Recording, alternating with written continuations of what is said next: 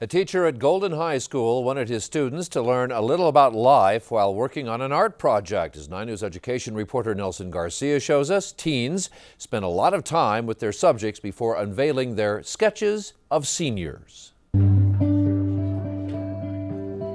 Capture one moment in a lifetime. That's the assignment. This is my attempt at drawing you. For students like Carl Breer. Yeah, I like it. Carl and other students in his art class at Golden High School. Okay, there we go.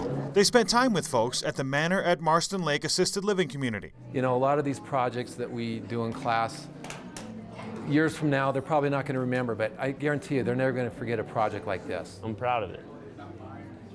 I am too.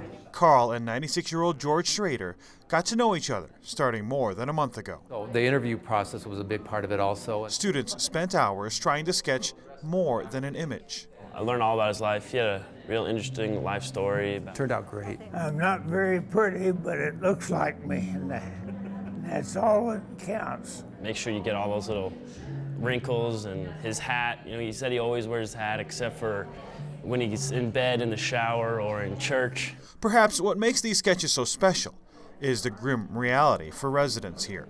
I hate to say this, but I think I'm on my last legs. Give him something really special to hold on to and show them that, you know, people really still care. And Mitch Oltmans never got to deliver his drawing.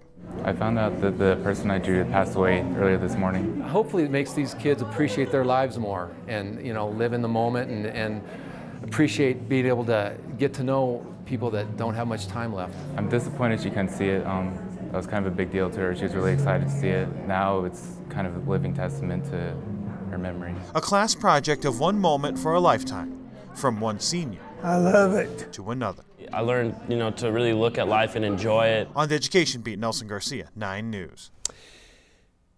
Last year, teacher Tim Miller had his art students draw sketches of homeless people. He wants to continue this type of program for his students next fall.